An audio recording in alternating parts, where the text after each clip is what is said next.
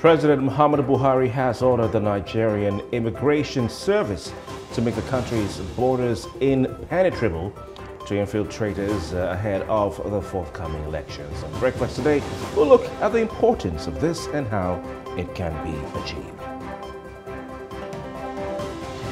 And today is World Wetland Day 2023. In commemoration of the day, we'll look at the role wetland play in our world. And off the press, we bring you in-depth analysis of today's major newspaper headlines. So this ahead on The Breakfast.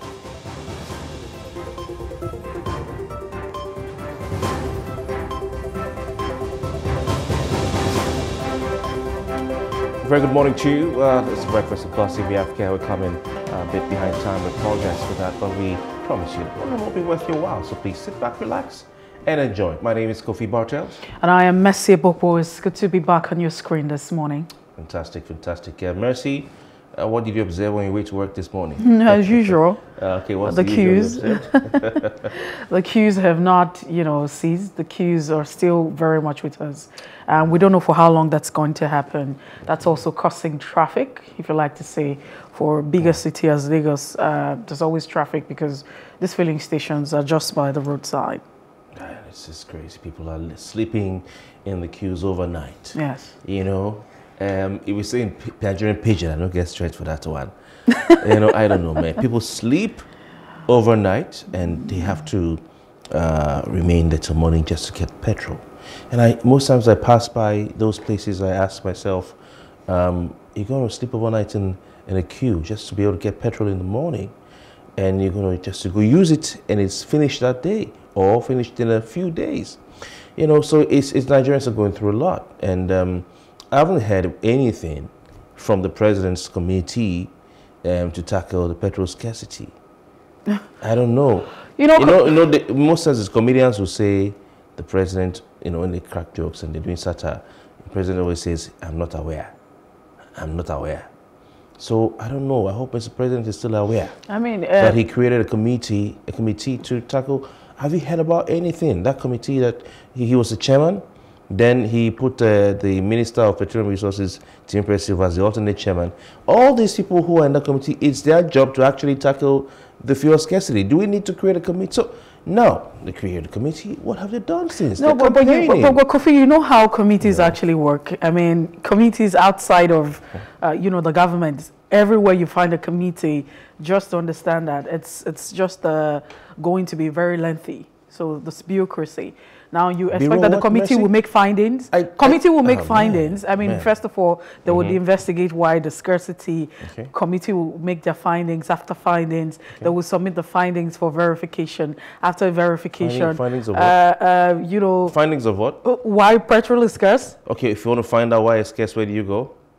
No, why are you asking me that? I'm telling you what's going to happen. Okay, and after the findings, they have to submit the report. Okay, and then this committee, inside the committee, would review all of these reports, and before your implementation, Nigerians would have been suffering. I see the sarcasm there, Mercy. When Ibe Kachiku was Minister of Petroleum Resources of State, I'm not saying he did a yeoman's job. I don't think anyone has done a yeoman's job, but that when we had scarcity, I don't know if it was effective, I don't know, but you would see Kachiku in petrol stations with his tie, his shirt, he roll off his sleeves. He would record videos, put it out, this is what we are doing, that's what we're doing, this is what we're doing. We're trying to make this and this is work.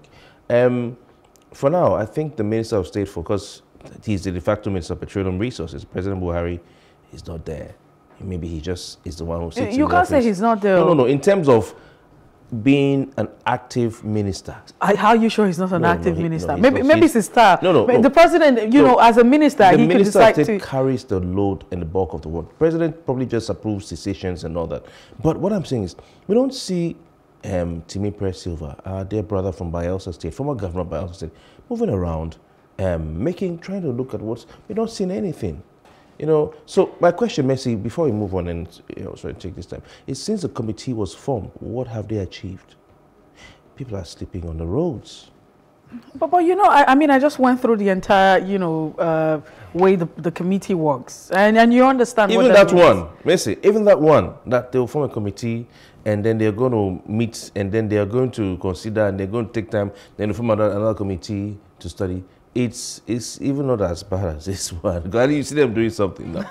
Anyway, let's move on. The first top trending story is about a group of youth, who have taken to streets in Edo State to protest the economic situation in the country, the hike in petrol prices, and the petrol scarcity. I'm sure they also have somewhere there in their mind scarcity of the naira.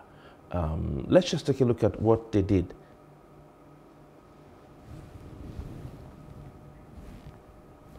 All right, so as we're taking a look at what they did, can you see what's going on there? Mm-hmm. Okay, we just teased it for you. They are cooking on the road.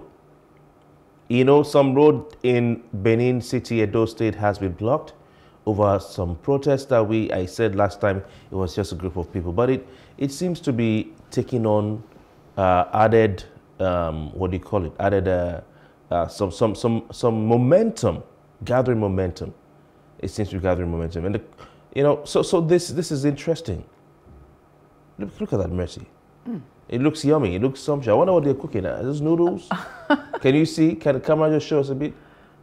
Okay, let's listen to what's going on there. I they play.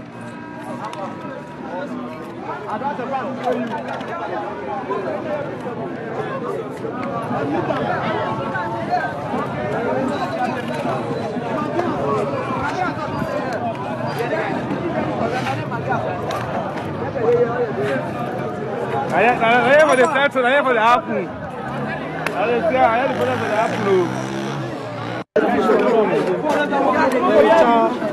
Sir, not be rice, that's a protest.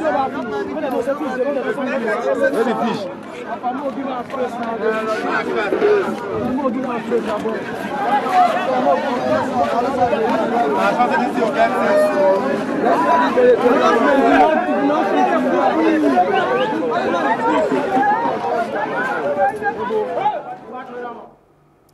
I'm interested in what it is they were cooking. It could just be rice. I mean, if I was there, I would have just taken my plate. But so it's about economic situation. Mercy, that's quite. So I mean, protesters. Yesterday, I also saw another video, not very related to this, but it was also a protest where a lady took off her top. In the banking hall. Yeah, in the banking hall. Right. I looked away. Oh well. I looked away. I couldn't look away. I looked at it and I tried to understand what she was saying. She wasn't communicating in English, so it was a bit difficult. But however, you could see a young lady who's angry. Nigerians are really angry. That's it. You see these days, you see a lot that's going on. I mean, what you probably wouldn't have seen in 10 years, 15 years ago is what we're seeing now. And you begin to ask yourself, what's going on? It looks like everyone is not sane. Everyone is acting insane because why do you cook on the road? Well, it's just another way of people expressing themselves and dissatisfaction, what's going on, trying to communicate their feelings and speaking. But unfortunately, we do have those who are governing their affairs and calling the shot. They're not listening. These people are making statements. These people are asking for attention. They are communicating. And, communication takes different form. You only expect that, there should be some level of understanding to know that someone is communicating. It's like you have a toddler or, a child around you, especially the ones that have not been able to express themselves. They can't say the proper words, so you still have them ranting and, acting. Sometimes they can be aggressive, and that's what it is. But you see, to the people that Nigerians are speaking, different reactions we have seen for the past few days. We don't even know if those who are calling the shot are understanding or they even see this as a means of communication. That's what Nigerians are doing. Why don't you take a breather, take a pause and speak to them? It's unfortunate that, petrol scarcity is still ongoing.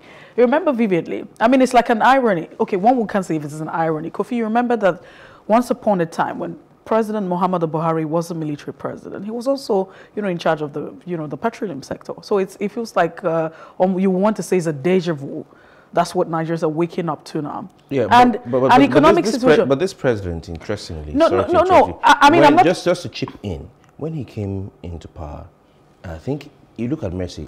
The majority of the time he spent as a president, it's been very, very good, very easy, very good. Okay, we don't have even the perennial Christmas, Easter, and Salah scarcity. Up till now, maybe a few times.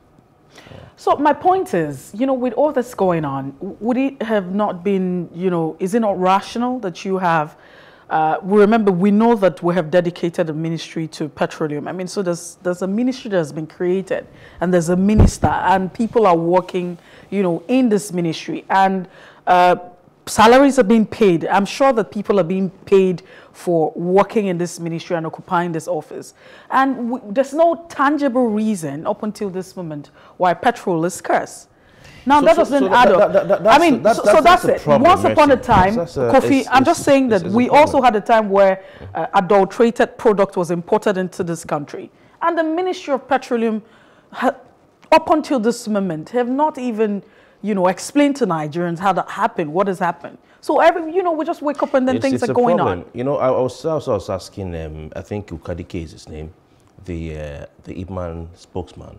We don't know what and most of these experts say, oh, we know, it's our refineries. But the thing is, apart from that, the one we've been doing before importing and all that, what is the problem?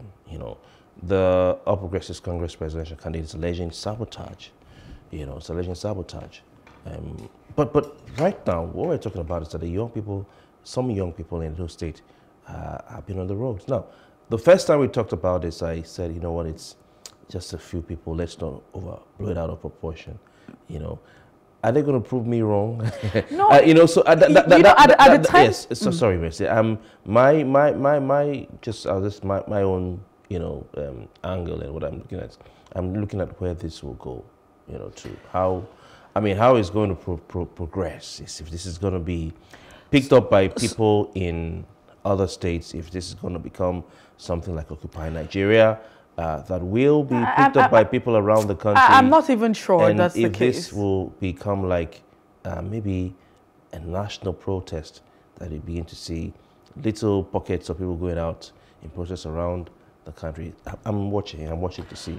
So I mean, if we're thinking out loud now, and we're asking whether that's going to be the case, and some people are asking why hasn't that been the case, prior to this time, you just begin to imagine. Don't forget that, we're still talking about subsidy.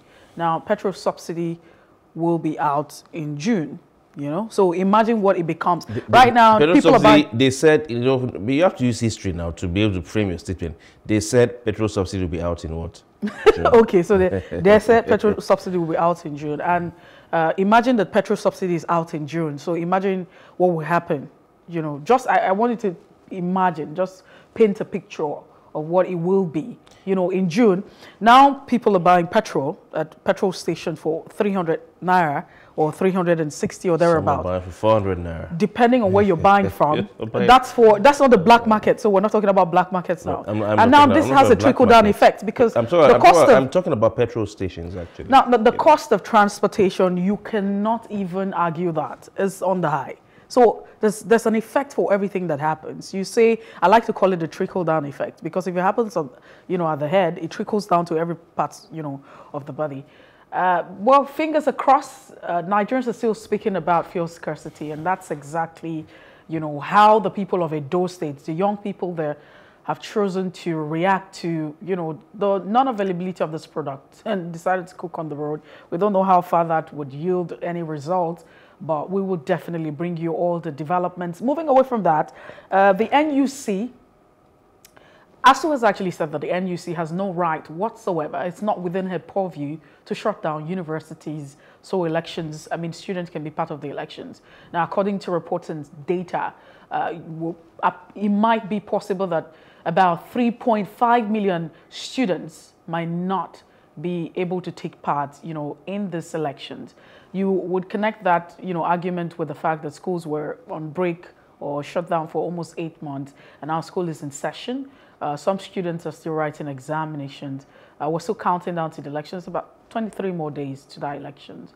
How can that be when you have different students or these persons back at home? Some of them did their registration in different parts. There might just be need for them to go back. So this is the conversation, that people are having, stakeholders in the academic sector, as we saying NUC is just a regulatory body. You have no right whatsoever. Nigerians have taken to, social media, to share their thoughts about this. Kofi, but what do you make of it? On the 27th of October 2022, there was an INEC released some information around that period. All right, the analysis of the voters, registered voters. When the PVC, the registration exercise was suspended the first time. So from 28th June 2021 to 31st July 2022, INEC showed us how many people had voted and the demography. A very nice infographic. And so after studying it, I know we talked about it here, I said something. This is what I said. Analysis of the data shows an interesting detail. 3.8 million newly registered voters, or 40.87%, identified as students out of the newly registered voters. The largest demography by occupation. Okay, that's how they divide it. Now, I said with lecturers, that's also on strike at the time, how many of these students registered in the city where their school is? What I asked, I was then. And, so that's what I asked. Now, there's a pattern playing out, and Nigerians need to look and be aware of this pattern. This is my opinion.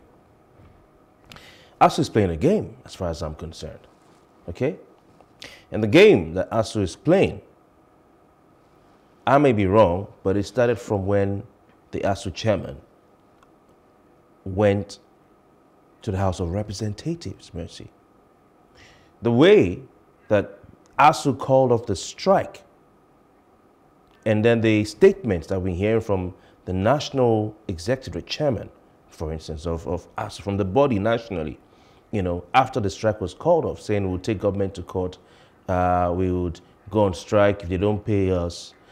I see a disconnect, Mercy, between the interests of the university lecturers, the demands that were made by ASU initially, ab initio, and the statements by ASU when they met with the Speaker of the House of Representatives at the House of Representatives in Abuja, and the reasons they gave for any calling of the strike without any written agreement or assurances. And then the body language of the union after the strike was called off. It's almost as if it's a game where they're saying, oh, we'll take government to court. Do you know how many times we've read, it makes you think of how many times have we read in the papers, in several headlines, that ASU are complaining that they've not been paid their arrears, they're going to take, it's all hot air. They've been blowing hot air. And if you recollect, some independent member unions of ASU had to come out and they themselves said they will go on strike. For instance, I think University of Jos. Now, progressing some months further, ASU is now saying that they do not want the schools to be closed down for elections. When have schools been opened for elections? When? Okay? So, I think that the members of ASU, member universities, should go back to the national chairman or, to the bodies, have a sit down, and then let them agree on what exactly they want to do. As we speak, they're being owed some salaries. As we speak, the federal government, through the Minister of Labor, has recognized a parallel union. As we speak, there are plans to pay the parallel union salary arrears, while ASU members are not being paid. And they're talking about keeping the schools open during elections. I mean, are students going to go to classes during elections when there will be restriction of movement? I mean, I see a pattern developing here, and it'll be interesting to watch what happens. But I want to know what transpired. I'm interested in knowing when they went to the House of Representatives and how it was so easy for them to agree to call off the strike without an agreement, concrete, signed on paper. And then now they come back telling us, oh, we're going on strike. They just make statements that we'll see. And then, okay, how many times are you going to say we're going to go on strike if they don't pay us our arrears. Something is not right. I mean, we need to move on because we'd have to come back with the papers this morning. But just to add to, what you have mentioned, there are also, concerns as to if you look at ASU saying, hey, it's not within the purview. Because right now, and everybody, I mean, when it's no longer your turn, you begin to look at the law. It feels like we practice the law where it favors us. So we always make reference to the part of the law, like making reference to the part of the scriptures that you believe in. And so that's what it is. So you begin to say, well, it's not within the purview of the NUC. It's also not within the purview of ASU. What's, expected is that the president have a say. I mean, if NUC can meet the president, the Senate, that can be the only way. So we understand. I mean, begin to look at it logically or morally. You ask yourself, ASU, shut down the schools for 8 months, and people are asking, if you shut down school for 8 months, what's exactly is the election week? It's a weekend, and so apparently, you could just say, okay, let's just say take back a week, right? Let the schools not be in session for a week. Even though they are saying, I mean, they're putting themselves out saying it's not within their power. But wasn't there something wrong? So I mean, to say a week, right? I don't know if you remember way back then in school when you had student week. There was always 1 week no lecture. That thing, free lectures. Yes, I loved it. So 1 week of no lectures. I mean, the entire week from Monday to about the entire week, and you return to school the next week because I mean it's just a lecture. So isn't it funny? You wonder what the interest of ASU is in making sure keeping the students in school for a week. But ASU is saying they don't have any power to keep the student. That which is also an irony, right? You begin to ask yourself, so what happened? So you have power to say you can't come to school, we're not going to be there because there are no lectures, but you don't have power to send. So, but I think that, if there's a way... Did you see David Hundeyin put up, David Hundeyin, the investigative journalist who's been putting a lot of fire on some candidates during this election, put up a picture, with a fist and says students must be allowed to vote and ask people to retweet it. So I think there are some things that some of these guys are noticing that is at play. I want the members of ASU to ask their chairman what happened when he went to see Speaker Femi Gbajabiamila in Abuja. All right, very quick one. I think we're out of time, so we'll have to quickly go. We'll have to go. Yes, but it's been quite interesting. Mercy, don't be small thing. We'll take a break. When we come back, we have the papers ahead. Please stay with us.